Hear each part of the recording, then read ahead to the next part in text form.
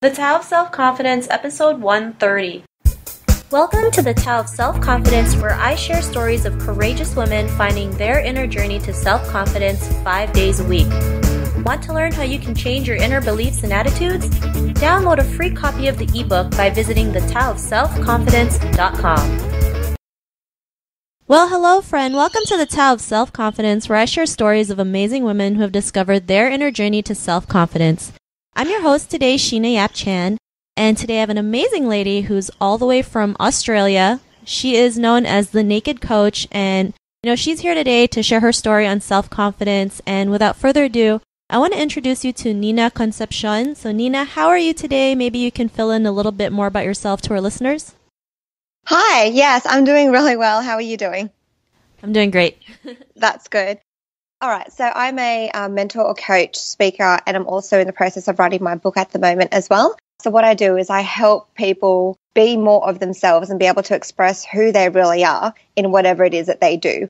I do have, my background is in sales, so I was in real estate for a couple years. So that's where I like to specialize in, also because it's a male-dominated industry, any sorts of sales industry. So I really want to help empower women to be able to step into their power and their own confidence and being able to be themselves in whatever role that they choose to be in. Awesome. And I love that message that you have, because it's true, right? I mean, I read this article that, women aren't as aggressive in sales as men are because we're still being judged as like, if we do that, we're too aggressive and we're not ladylike. And, it's all crap. We should be able to go out there and do it. And to be honest, women are probably better saleswomen than men, right? Because we know, we can feel what the person's feeling and we can be more personable with them. So, if ladies are out there still afraid of doing that, I mean, don't be, right? Because it's inside of us. Exactly. Like even my mentor when I was in real estate, my boss who trained me, he said to me, women actually make better salespeople because of that fact. We're naturally more empathetic. We're more nurturing. We can, sales is just an emotional transaction. It's a transfer of energy and emotion. So generally, women are able to tap into that more. So, yeah, I completely agree with you. Awesome. Love it. And what's your cultural background? I'm Filipino. I was born in the Philippines, but my parents moved to Australia when I was about 1, and I'm 26 now, and I've grown up in Australia, but I'm moving to Bali in a couple of weeks. So, but my heritage is Filipino. Awesome. Bali's still one of my list of places to go. So hopefully when I go to Asia, I'm going to be able to do that. So it should be fun times. So yeah, it's beautiful. Bali's definitely got a different sort of energy to it. Sweet. Can't wait. And what would be your favorite self-confidence quote? I think my favorite self-confidence quote would be, I've got so many. I think it would be, don't let anyone tell you that you can't do something. Because a lot of the time, a lot of people cannot have a bigger vision of you if they don't have that vision of themselves. So that means the majority of people aren't going to be able to have the same vision that you have. So I think it's important to keep in mind that whatever it is that you want to do, as long as you want to do it, keep that in mind and don't let anyone hinder your confidence or your dreams of wanting to do something bigger. That's a great quote. And, to the people who don't believe in you or tell you can't do it, it's also kind of a reflection of themselves. Oh, yeah. So, it's really important that you have to focus on your own strengths, your own abilities, and just go out there and do it, because when they see you in action, then it also gives them a little belief in themselves to just start doing whatever it takes to get to their dreams and goals. So, great quote. Exactly. Great quote. Yeah. And thanks for sharing that. And, in your own words, how would you define self-confidence? I would define self-confidence as having the courage and having the ability to be able to express who you are without, I don't think it's necessarily not having in mind what other people will think of you, because it's the natural thing to be thinking that, but not letting what other people are thinking or what you think other people are thinking stop you from doing what you want to do and being who you are. Yes, I really believe that too. Because, a lot of people define themselves as the perception of others, right? Which is totally not true, right? I mean, I was reading the story about Oprah, how she got fired from being a TV news anchor, right? Yeah. and they're like, you'll never make it on TV. So imagine if Oprah listened to that person who said, you'll never make it on TV. She would never be where she is today, a billionaire, has her own TV network, and exactly everything else under her belt, right? So, I mean, I love that definition. I totally agree with that. And, we have to stop letting other people's perception of us stop us from what we're doing. So, great definition. And, what was your life like before your discovery of self-confidence? Oh, well, it's been such an interesting journey. I've had a lot of people ask me literally in the last few weeks, how did you get to where you are now? How did you get into coaching? How did you get into all this, like the lifestyle that I have now? And it's been so many, like if I think of almost like an intersection. So you're at a fork in a road and then it comes to a Y. But I've had so many of those moments that it's been a lot of different things that has constantly helped me to build my confidence. So, if I go back to one of the very early stages, I feel like, how was I before? I was probably living a lot from fear and living a lot of my life from, I don't know, it's almost like it doesn't make sense to me now.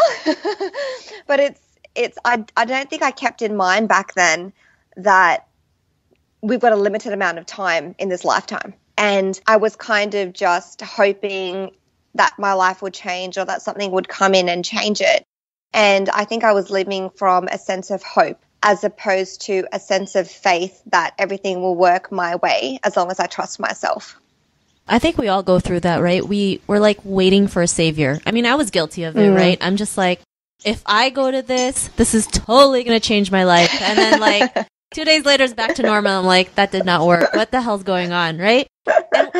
And we all do that, right? We all, like, I mean, it's natural to us because we've been ingrained so much that, we're just supposed to wait for life to happen and not make life happen, right? So, I mean, what was that time in your life when you realized, it's up to you to just take control. You're in charge of your own life and just go out there and do it?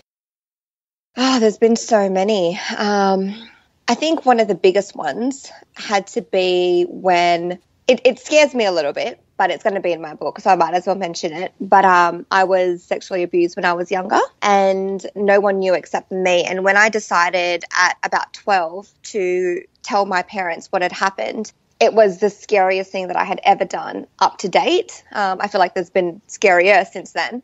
But when I did that and I told my parents, I was depressed and I just got to a point where I was like, I can't continue living like this. Like I would intentionally hurt myself because I was in so much pain that I wanted the pain to be external instead of internal. And I was like, nothing's going to change unless I do something about it. And I can't keep this to myself anymore because I feel like I'm dying inside. So I knew that it had to be up to me to be able to take a stand and to be able to let my parents know how I was feeling and why I was feeling this way, instead of getting angry at them all the time or playing the victim and always being able to say, you don't understand me, you don't know what I'm going through, and it causes a sense of isolation. So I find the more that I'm able to actually, be honest, be myself, and actually move in the direction that I want for my life, it's a lot more empowering as opposed to waiting for life to change.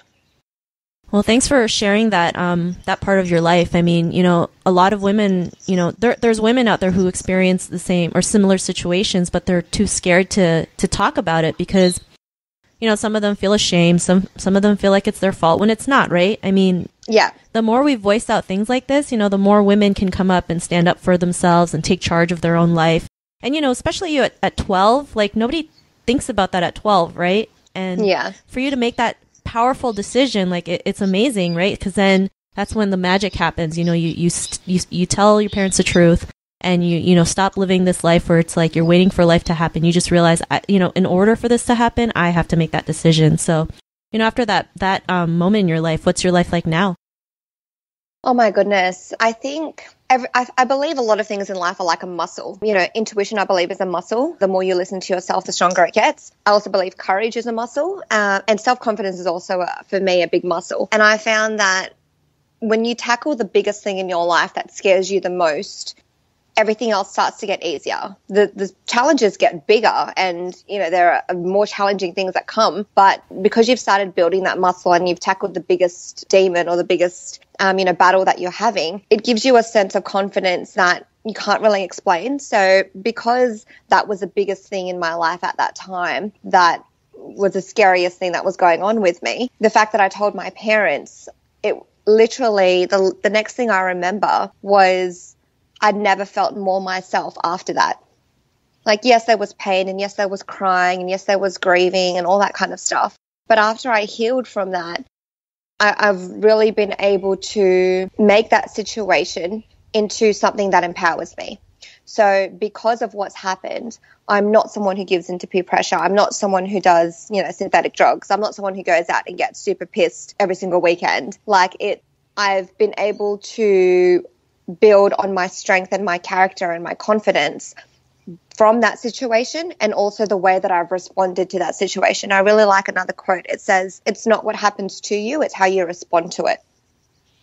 I love it. And it's true, right? I mean, we all go through obstacles, challenges, dark times in our life, but it's all about how we react to it that matters the most, right?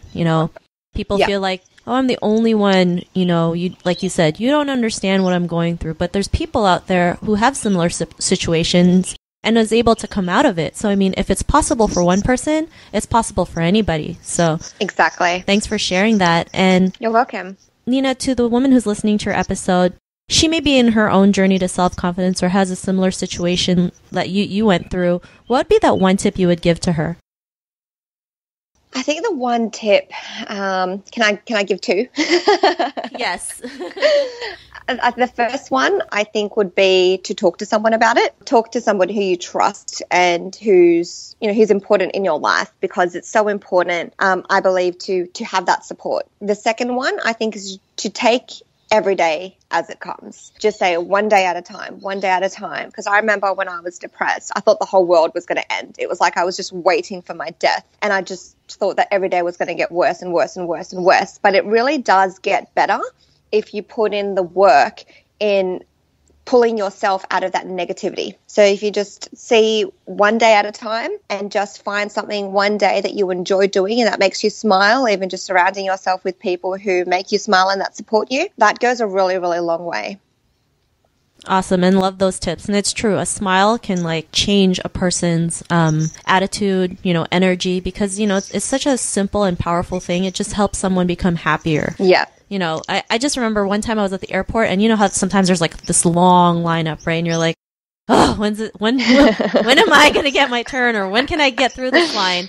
And there's this guy who's in the baggage claim, and he's just singing and happy and just full of life. And because he's so happy, everyone else was just, their moods instantly change, and waiting in line was more enjoyable instead of ugh. So, it makes a huge difference. And it does. And Nina, if our listeners want to get to know, more about you and what you do, is there any links or social media profiles we can connect with?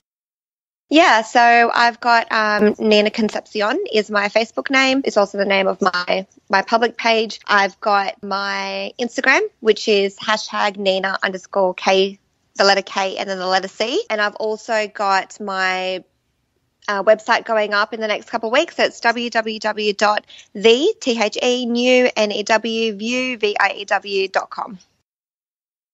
Awesome. Well, thanks for sharing that. And our listeners, if you want to connect with Nina, you can also head on over to thetowofselfconfidence.com and search for Nina's name. Her show notes will pop up along with everything else we talked about. And I really just want to thank Nina for taking the time to share her story with us. So thank you so much.